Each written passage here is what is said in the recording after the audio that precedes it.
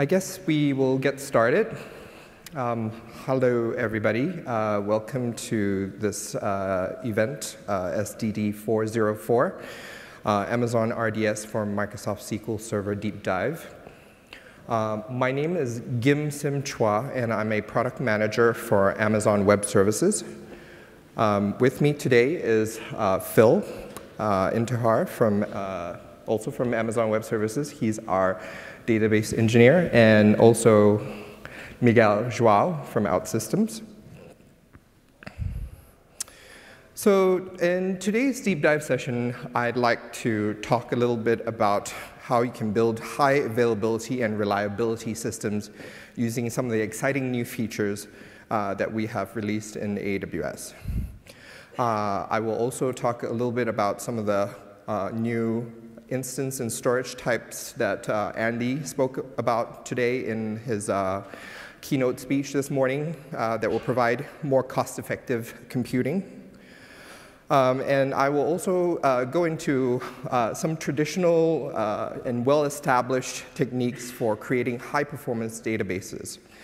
And then lastly, I'll invite Miguel up to stage, and he will share with us how OutSystems leverages SQL Server to build their OutSystems platform.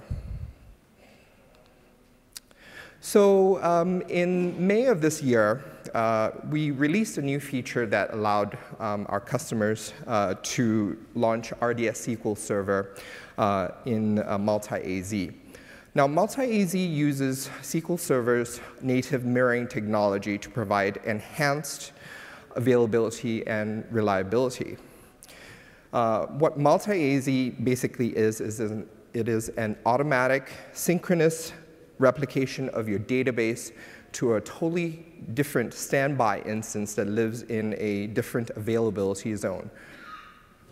So how does multi-AZ work? Well, here's a typical architecture diagram of an application that uses Microsoft SQL Server for its database layer.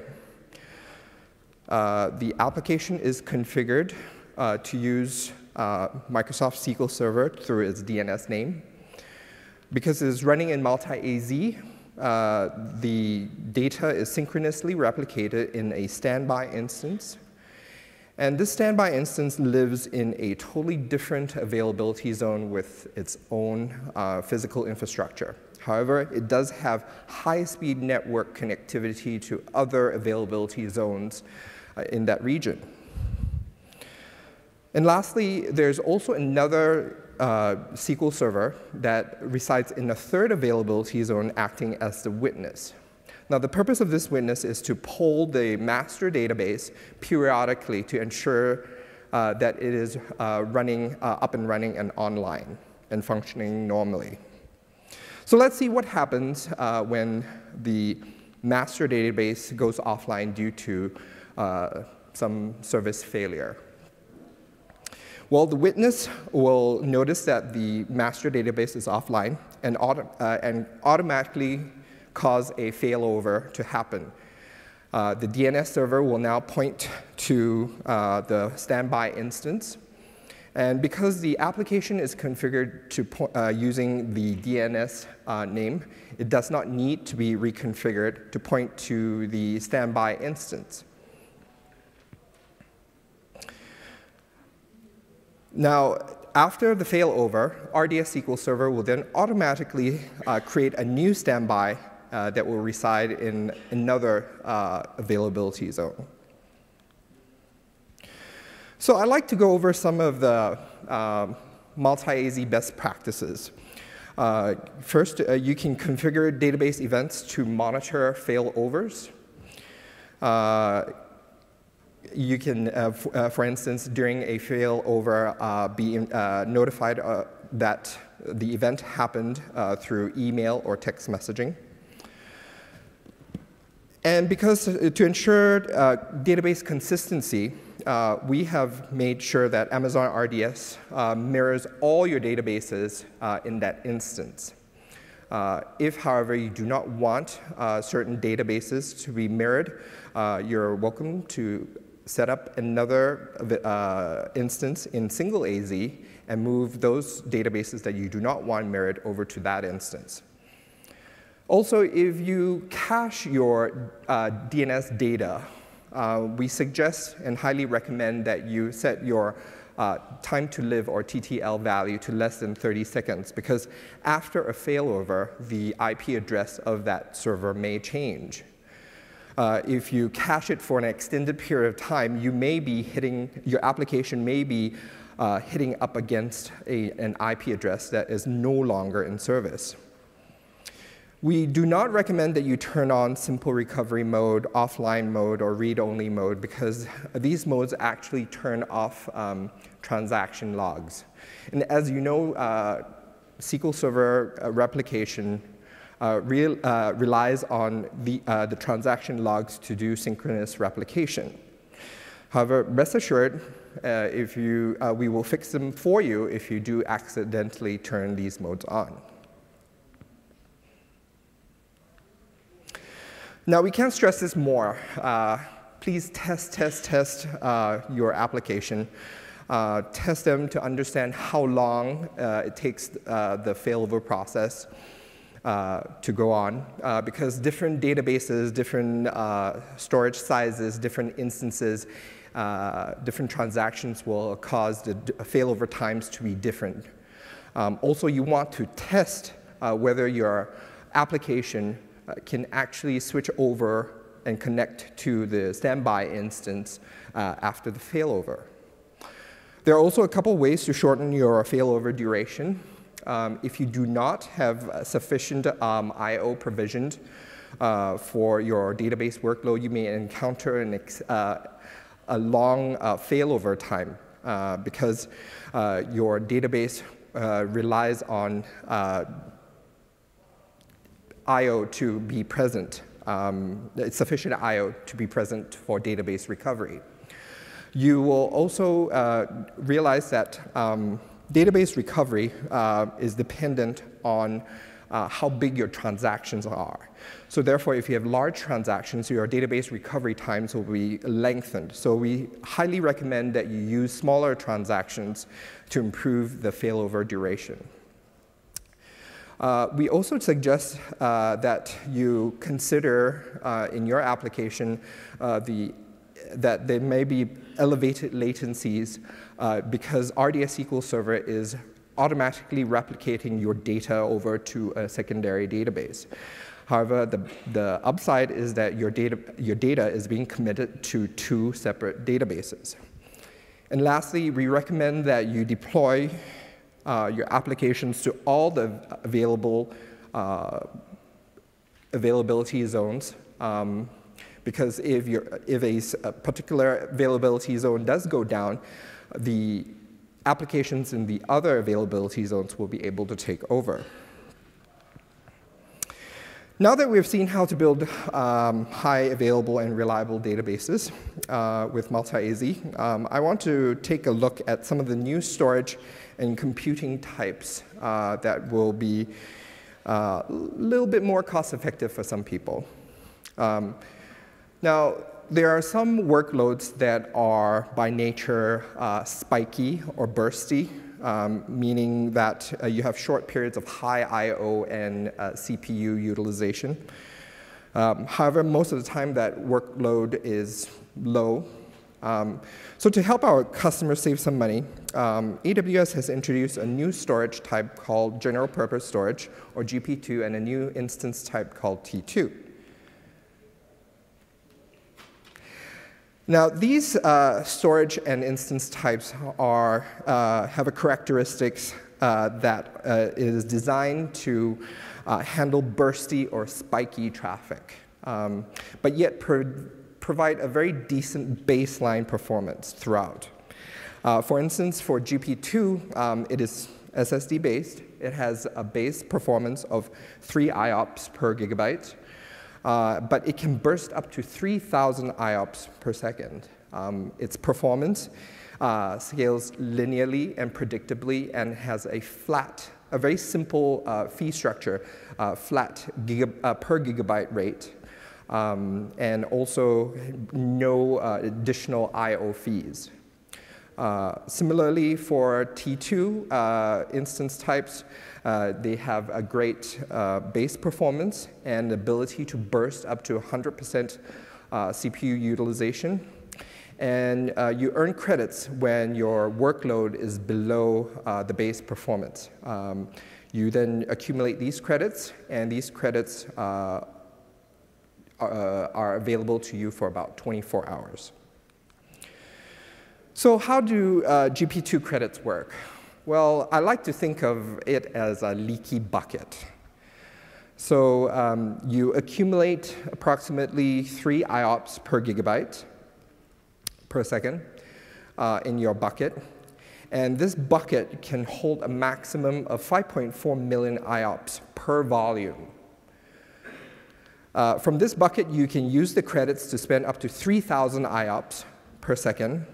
And after you exhaust all your credits in the bucket, you fall back to your base performance of 3 IOPS per second. So now let's take a look at a possible real-life scenario.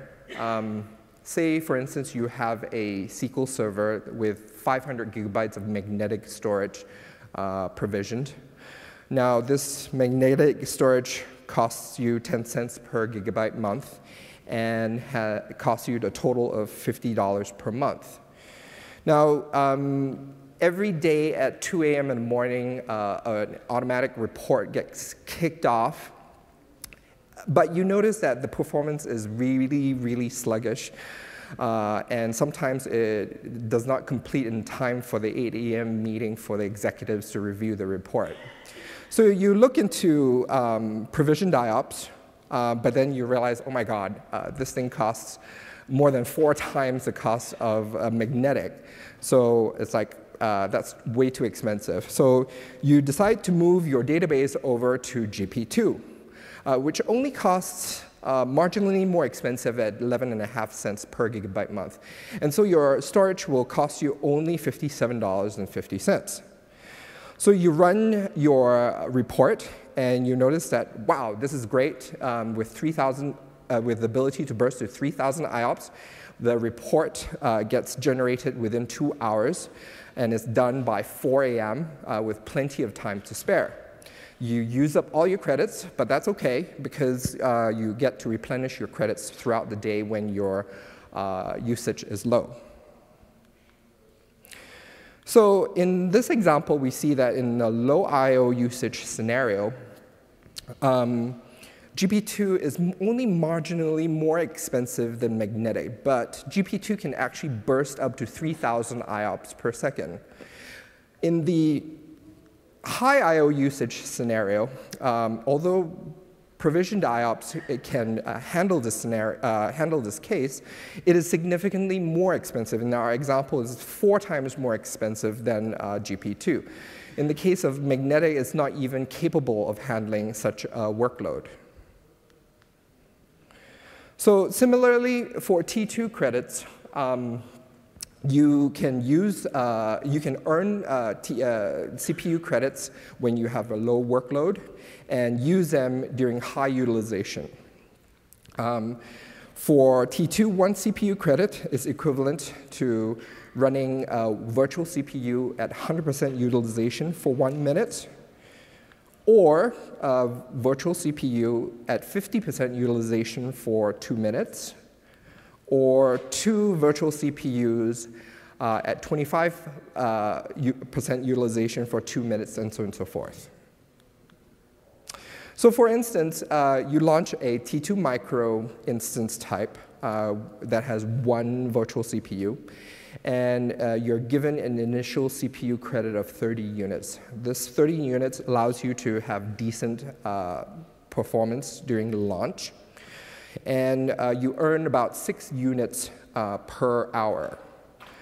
You have a base performance of 10%, so if your workload is less than 10%, you get to accumulate these credits for a maximum of 144 units total.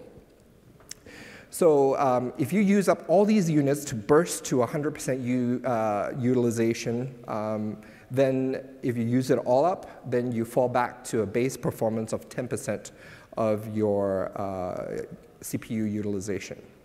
Now, it's important to note that these CPU credits do expire after 24 hours after you earned it, and they are not persisted between reboots. But you are, however, given another initial set of 30 CPU credits upon startup of that instance. So using the same GP2 example we see earlier, your report will chew up 100% CPU utilization to generate that report. And you use up all your credits during that time. However, the remaining time, you will build up your credits again because your utilization is fairly low. We see that T2 is the cost of T2 is actually lower than T1 micro, M1 small, and M1 medium in most regions. So I'd like to turn our attention now to how one can design high-performance databases. Most of the time when we talk about increasing performance, we talk about lowering your latency as well as increasing your throughput. So there are a number of very well-established techniques for improving performance. Push-button scaling, sharding, and provisioned IOPS will help you increase your throughput. Provisioned IOPS will also help you reduce your latency. So let's take a deeper look into how these techniques are done. So with push-button scaling, you can scale vertically. So for instance, if you start out with a smaller instance, you can, with a push of a button, scale up to a much bigger instance. And what RDS SQL Server will do for you, it will automatically provision that instance for you and reattach your data files for you automatically. Now, for sharding, it allows you to scale out your databases horizontally, meaning that you can actually take your database and chop it up to smaller databases. So, for instance, you can use a predefined key on the customer ID, such as for all customer IDs starting with 1, will go into the first database, shard, and so on and so forth. Now, sharding is not automatic, but with RDS SQL Server, we allow you to spin up hundreds, if not thousands, of these servers really, really easily. And lastly, if you want to improve the I/O performance of your database, you can purchase GP2 instances or provisioned IOPS to provide a higher I/O throughput for your databases.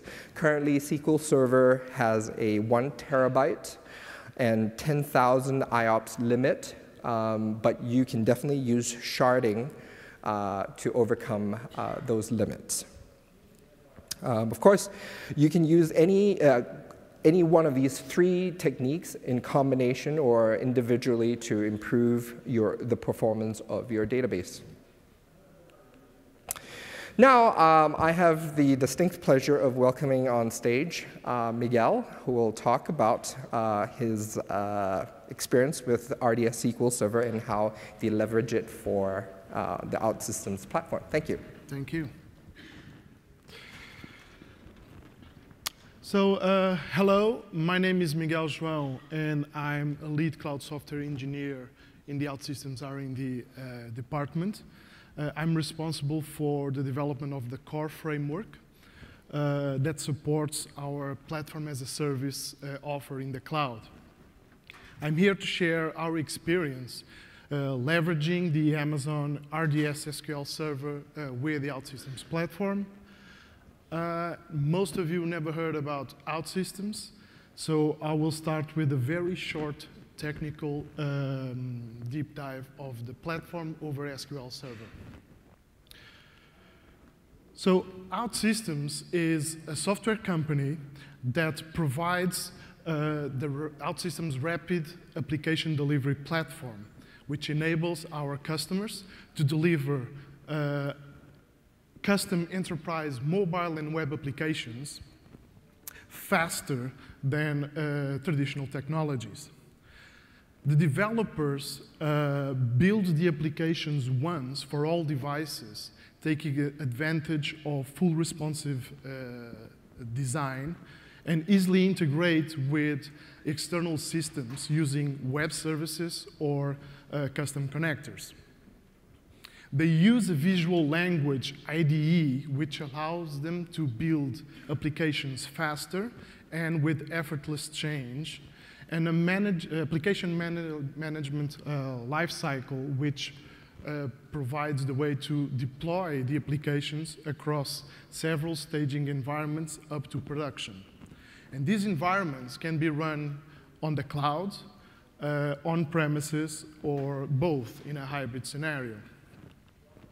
So the OutSystems platform architecture has in its core the platform server, which is responsible for application deployment and support runtime activities.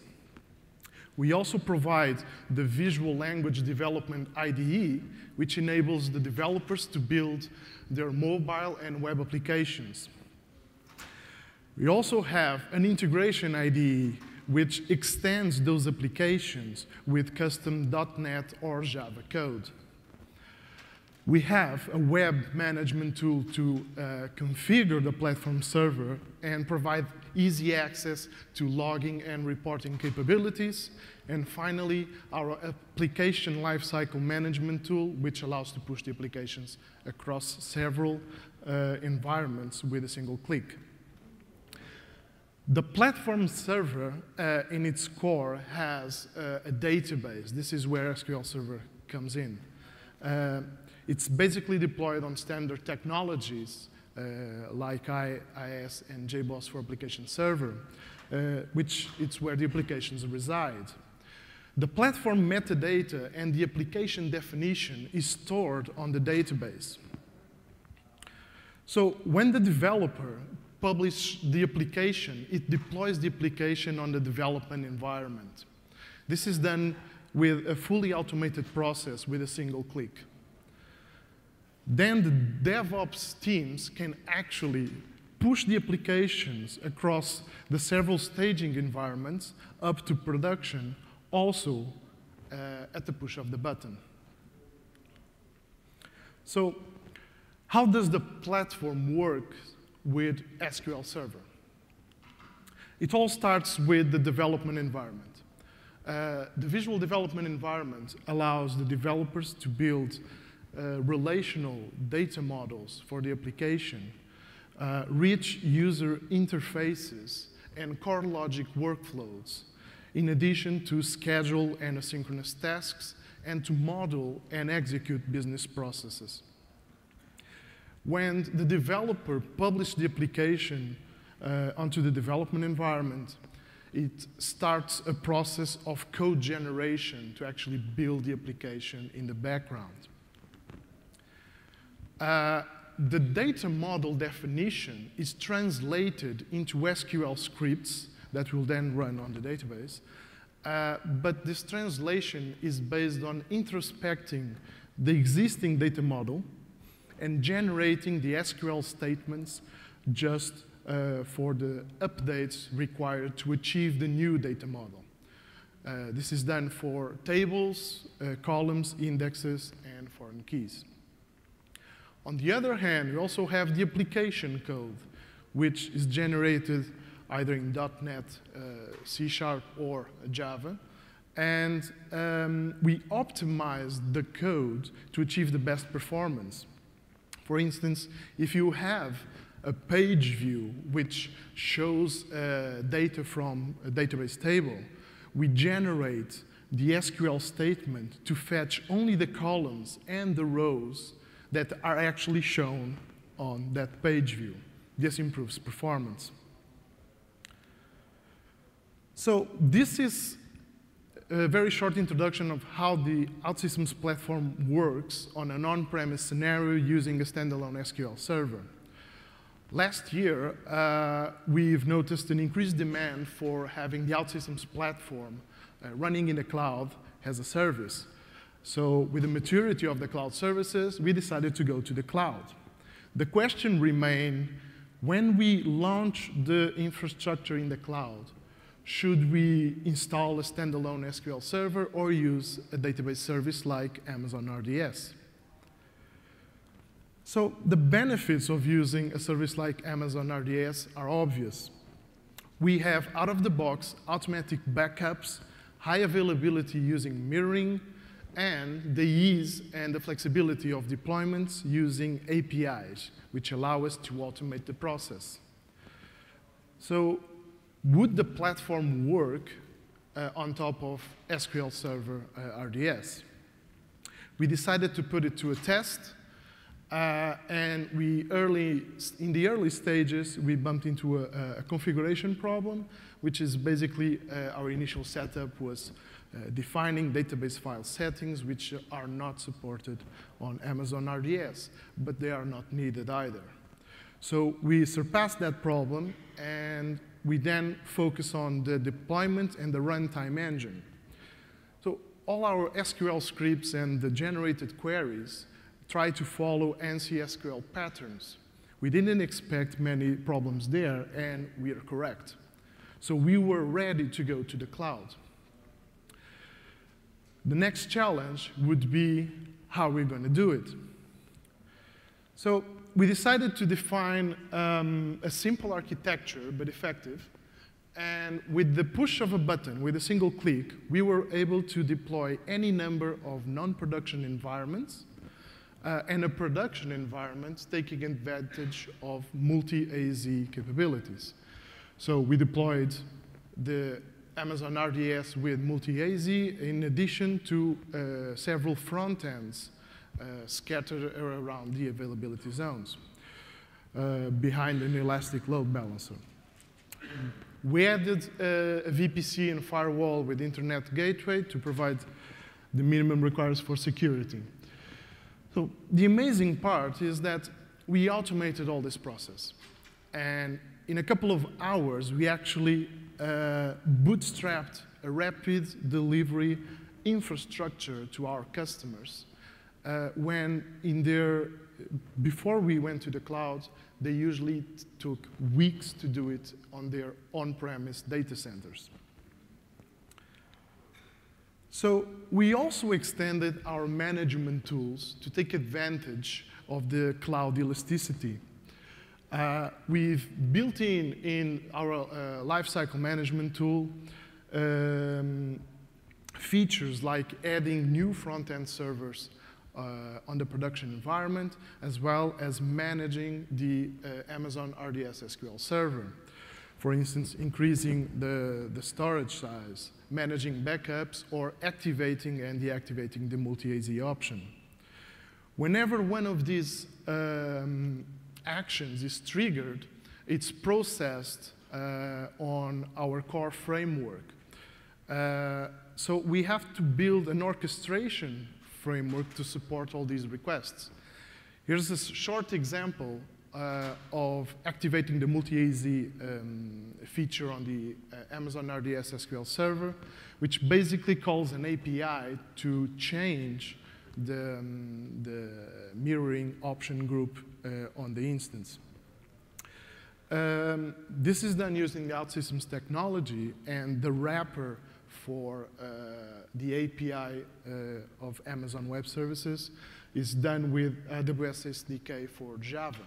So in this simple example, it's as simple as a couple of lines of code to trigger, to change the option group of the Amazon RDS, and we are now able to activate and deactivate right from the customer front end on the application lifecycle management tool. So it was that simple. Last year, when we decided to go to the cloud, we had a great challenge. we actually had a very short and tight schedule to launch this offer. In less than 2 months, we had to design, implement, and release our platform as a service offer in the cloud. Due to the maturity of the Amazon Web Services APIs, the flexibility and stability allow us to focus on our core offer and release on time.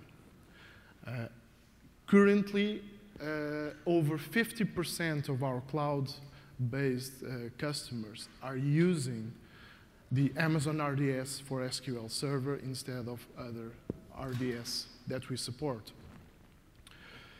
So this was a bit of our story and how we are leveraging the SQL Server in Amazon to deploy our rapid application delivery platform. If you're curious to know a little bit more about OutSystems, go to outsystems.com, try out our free offer, and I'll be available also to answer any questions after the session. So thank you very much. Thank you. Thank you very much, Miguel, for that very, very interesting talk. Now, I'd just like to call upon all of you to try out multi-AZ if you have not, and also give the new T2 and GP2 storage types a spin and let us know. I will be up here for the next couple minutes along with Phil and Miguel to answer any questions that you may have. Thank you for attending this session.